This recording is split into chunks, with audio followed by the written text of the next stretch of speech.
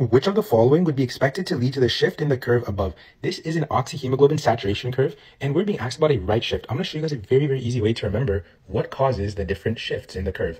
So this is our normal curve, and if we're talking about a right shift, remember right equals raised, okay? Everything's going to be raised or elevated, right? So CO2 is going to be elevated, temperature is elevated, okay? 2,3 BPG is elevated, and hydrogen ion concentration is elevated. Now, disclaimer here is that high concentration of H plus is a low pH. So that's like the little kind of weird thing about this. Don't get that mixed up. But everything is raised, as you can see, right? Aside from the pH.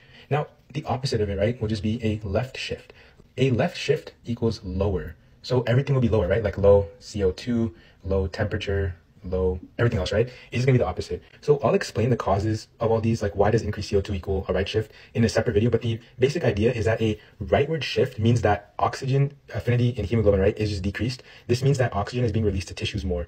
If we had a left shift, that means that the affinity for oxygen would be higher, and so oxygen would not be delivered to tissues that well. Okay, that's like a general idea of this. And now when we're looking at our questions asking about a right shift, so we want everything to be raised, and the one that matches that is choice B.